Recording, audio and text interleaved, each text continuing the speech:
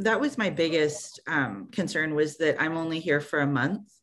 And that, I mean, usually wherever I am, I reach out to the Native community of different places. But being here only for a month and not having a car kind of restricted that. I didn't want, I wanted to meet different people, but I have no doubt that I'll be back. And so those connections will be made.